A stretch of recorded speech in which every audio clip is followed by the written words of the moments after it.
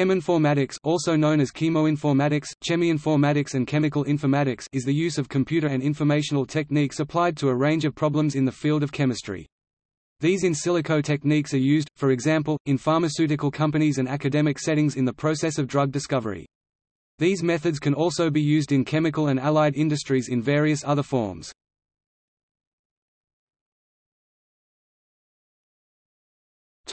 History.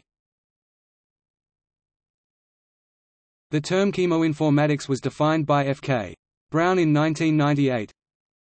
Chemo-informatics is the mixing of those information resources to transform data into information and information into knowledge for the intended purpose of making better decisions faster in the area of drug lead identification and optimization. Since then, both spellings have been used, and some have evolved to be established as cheminformatics, while European academia settled in 2006 for chemoinformatics.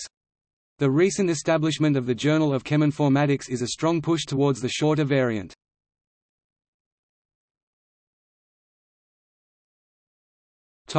Basics. Cheminformatics combines the scientific working fields of chemistry, computer science and information science, for example in the areas of topology, chemical graph theory, information retrieval and data mining in the chemical space. Cheminformatics can also be applied to data analysis for various industries like paper and pulp, dyes and such allied industries.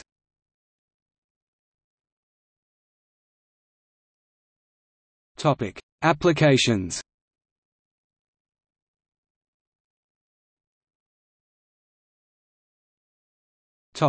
Storage and retrieval. The primary application of cheminformatics is in the storage, indexing and search of information relating to compounds.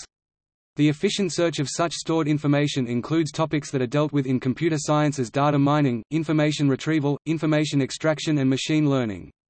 Related research topics include unstructured data, information retrieval, information extraction, structured data mining and mining of structured data, database mining, graph mining, molecule mining, sequence mining, tree mining, digital libraries.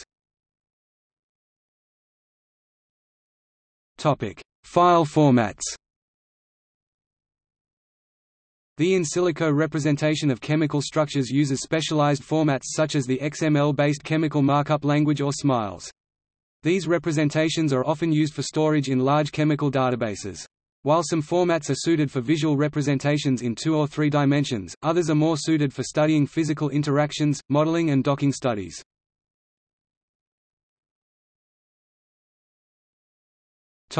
Virtual libraries. Chemical data can pertain to real or virtual molecules. Virtual libraries of compounds may be generated in various ways to explore chemical space and hypothesize novel compounds with desired properties. Virtual libraries of classes of compounds, drugs, natural products, diversity-oriented synthetic products were recently generated using the FOG fragment optimized growth algorithm. This was done by using cheminformatic tools to train transition probabilities of a Markov chain on authentic classes of compounds, and then using the Markov chain to generate novel compounds that were similar to the training database.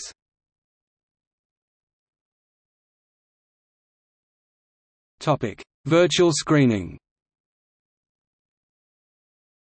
In contrast to high-throughput screening, virtual screening involves computationally screening in silico libraries of compounds, by means of various methods such as docking, to identify members likely to possess desired properties, such as biological activity against a given target. In some cases, combinatorial chemistry is used in the development of the library to increase the efficiency in mining the chemical space. More commonly, a diverse library of small molecules or natural products is screened.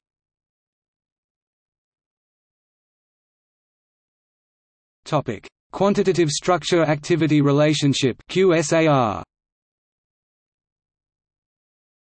This is the calculation of quantitative structure-activity relationship and quantitative structure-property relationship values, used to predict the activity of compounds from their structures.